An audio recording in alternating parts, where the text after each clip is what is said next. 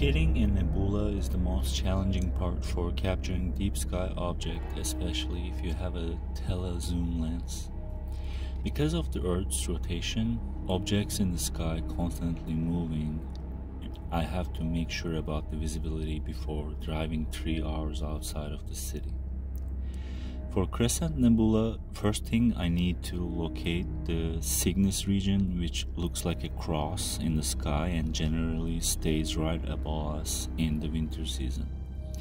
Cygnus constellation stars are pretty bright and big in the dark sky that makes it easy to locate. Also, this constellation is really rich in hydrogen alpha light, which appears as red tones, and there are multiple hydrogen alpha emission nebulas in this region, such as North American Nebula, Pelican Nebula, Whale Nebula, including our target Crescent. I will use a hydrogen alpha filter to get only red tones. I can also use this filter to get rid of the city light pollution, because this filter basically blocks everything but red. Crescent Nebula is a small target for a kit telelens, but still good enough to get some details, and it's really close to the bright star Saturn, which makes it easier to locate. Some people call this Brain Nebula because the cloudy shell surrounding the Wolf-Rayet star right in the center. This star is 9 million times brighter and 35 times larger than our Sun. Wolf-Rayet's center star is creating a stellar wind of charged particles from its surface, which is tearing apart the shell of surrounding materials that the star blew off 250,000 years ago. That's why it looks like explosion in process.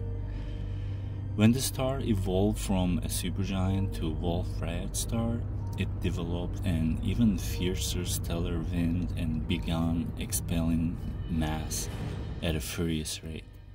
The stellar wind collided with the material around the star and swept it up into a thin shell.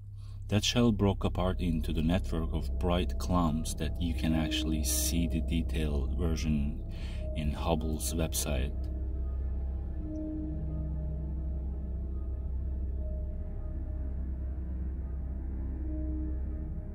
Crescent Nebula is 5,000 light years away from Earth. It means I will actually capture the past. It's kind of like time traveling.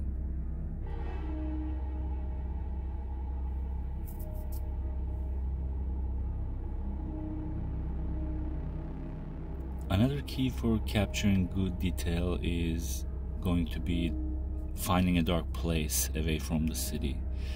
I can capture in light-polluted cities with my hydrogen alpha filter, but the real problem is even the brightest stars are barely visible to naked eye, so it gets really hard to aim your camera to find the target.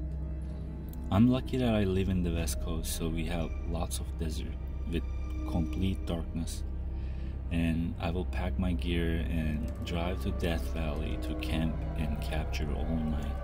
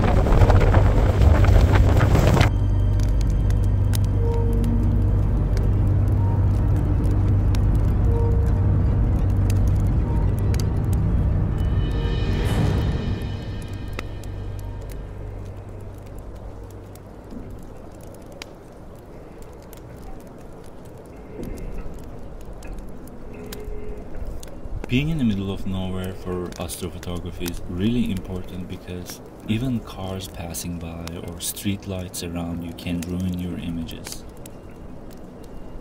Darkness will also help you to find your guiding stars easily.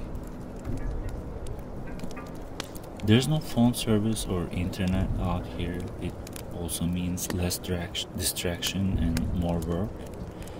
And I wouldn't suggest having fire while taking pictures, but it gets really cold here, so I started a campfire to warm up and cook at the same time.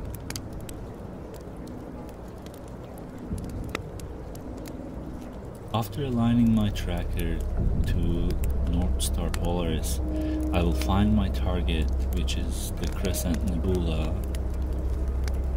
After locking on my target, I will leave my camera for 4 hours outside to capture all the dim nebula light into my camera sensor.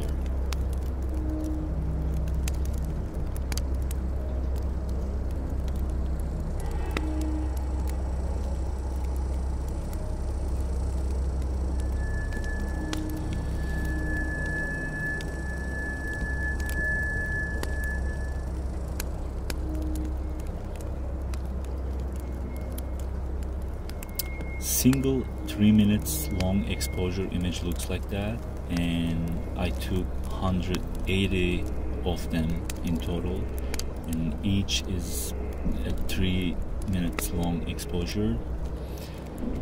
And after stacking and combining all my pictures, I have this final result. This shows how Crescent Nebula looked like 5,000 years ago, while Sumerians and Egyptians were building cities in Mesopotamia. This also means that if someone is capturing us from Crescent Nebula now, they could see how pyramids were constructed in our planet. They could only see 5,000 years ago in the past.